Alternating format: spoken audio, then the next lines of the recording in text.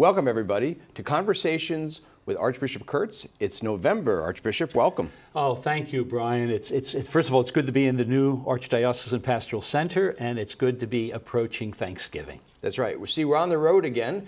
Instead of using our usual studio at the Maloney Center, we're on the road, and part of today what we're going to do is give you a chance to see and learn a little bit about the history of our brand new facility, the Pastoral Center, here on the property of Holy Family Parish. We're going to talk about that in the second segment, and then in the third segment, we're going to talk about what is the Archdiocese. Now, that's a silly topic, it may be, but you know, people ask us all the time, exactly what does that word mean? So we're going to talk about that in the third segment. But for first segment, Archbishop, let's spend some time talking about a topic I know you have been speaking about around the country and teaching us in significant ways here in Louisville. The theology of abundance. Yeah. So let's talk first. What do you mean by Brian, that? Thanks. I'm really happy to talk. I get excited talking about the theology of abundance. It flows from the gospel. I mean, Jesus. I guess the best verse would be the Gospel according to St. John, chapter 10, verse 10. I like that because I can remember it. But it's I came that they might have life and have it in abundance, or have it abundantly. And it's this notion that God in His graciousness has given us so many gifts that we'll never tap. And for us to be stingy or to think that somehow I have to promote myself over another just misses the point. The example that is often used is the call of St. Matthew. St. Matthew, a tax collector who knew how to get people to give him money.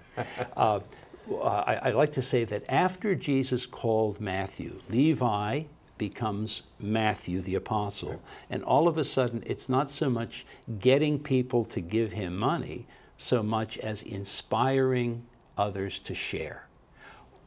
That captures, I think, the robust nature of what it means to be a practitioner of the theology of abundance. We're really looking at how we inspire ourselves and others to share the gifts we've been given.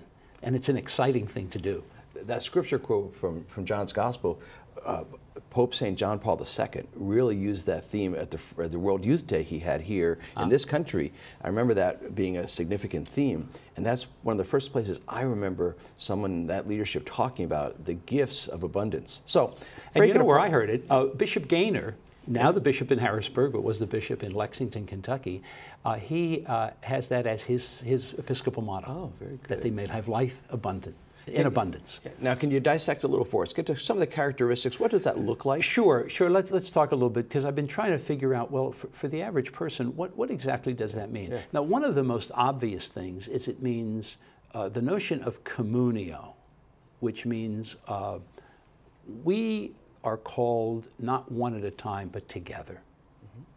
In a sense, somebody said it very vividly. They said, I want to go to heaven, but I don't want to go by myself. I want to go with you. Yeah.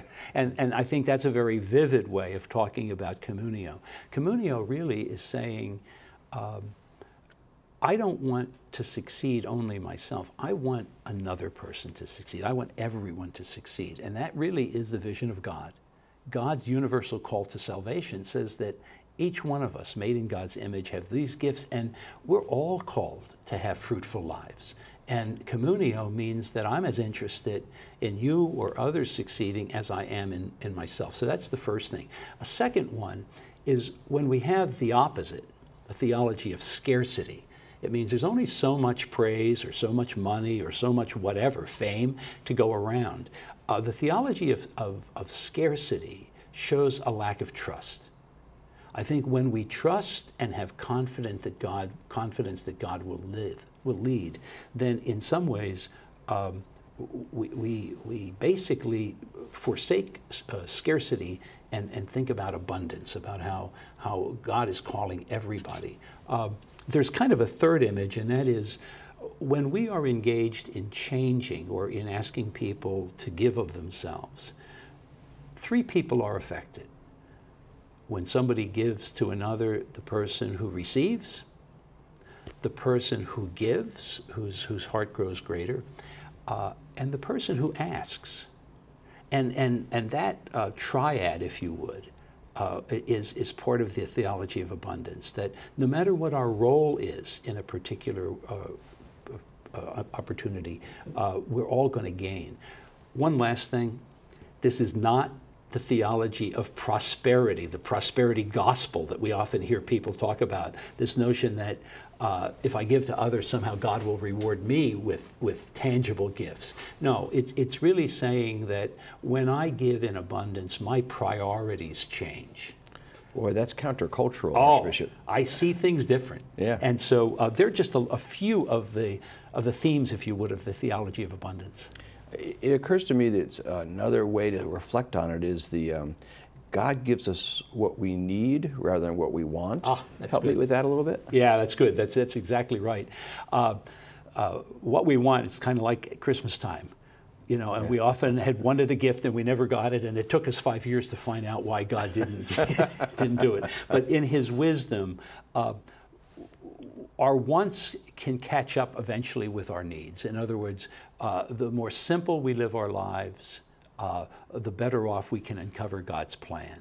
And that's exactly the theology of abundance has us maybe minimizing and lowering what we need, what we want, in order to simply see not only what we need, but what the person I'm serving needs. This is a good season to talk about it, being Thanksgiving month. Absolutely. So and being grateful is part of it, but there's a little bit of a culture of get enough and get more, collect. It's almost a knee-jerk thing, Brian, too. I think we become victims of it. It's not something we necessarily think about.